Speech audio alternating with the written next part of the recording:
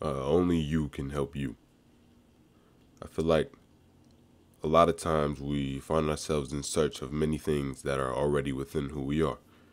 And not only do we allow people to prescribe us some sort of metaphorical medicine, we consume it even with our better judgment. It's not as if we are ignorant to the nature of like the external person, or maybe we see others with the same faith that we see in ourselves.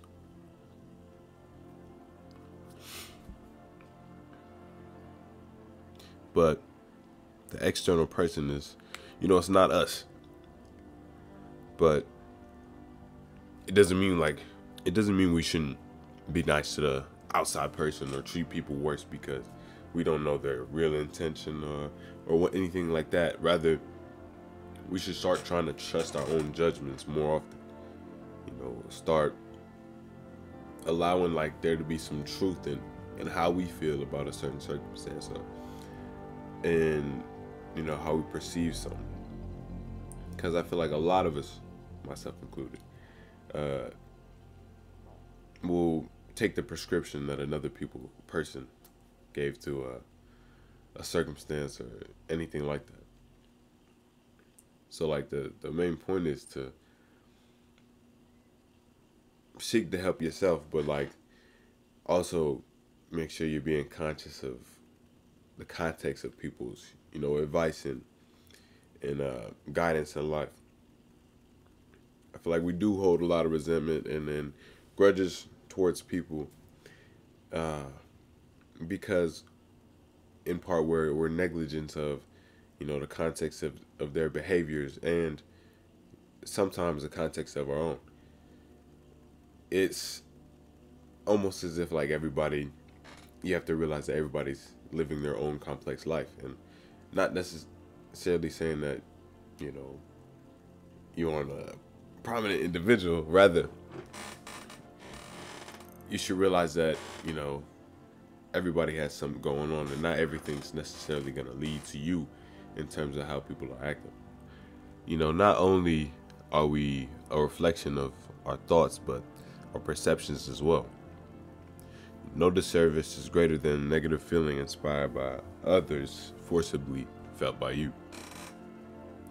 That is to say that even when people aren't acting in accordance to how we think they ought to act, or treating you how you ought to be treated and whatnot, any type of negative emotion or feeling or action that you feel that you do is only negative for you in that way. Like people don't feel your anger for you. You're feeling it in reference to them, and they don't even have to feel like that.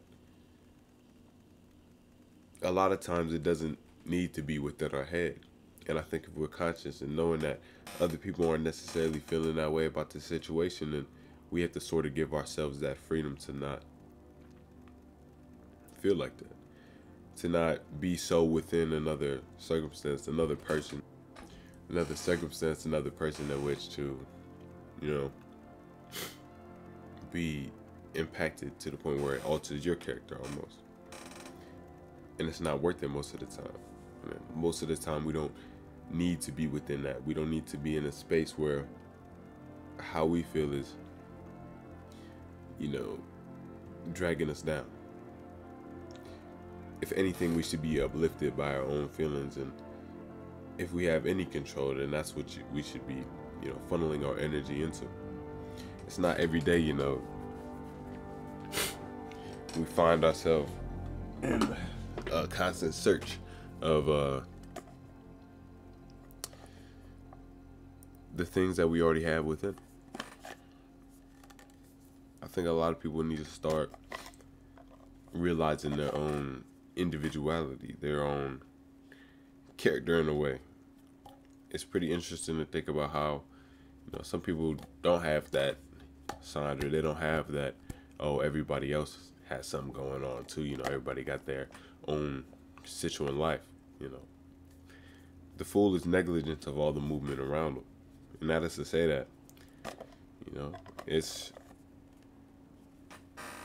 not so much hyper focused on the individual, a world full of individuals, but the main thing we watch is the group.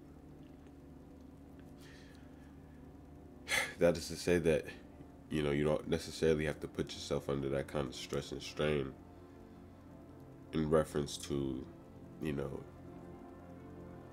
the eyes and observations of external persons.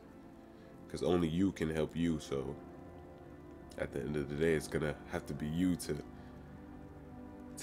care about your own judgment of yourself rather than how other people's.